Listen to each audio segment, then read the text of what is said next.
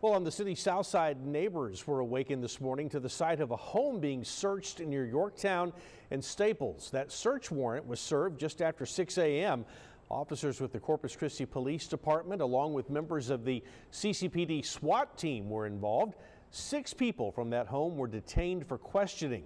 Now, police on scene say that if you see something suspicious, it is always best to go ahead and give them a call.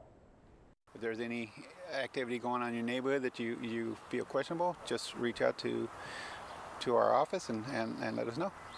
Police have not released what the warrant was for or what was found inside of that home, and so far, no arrests have been made. And while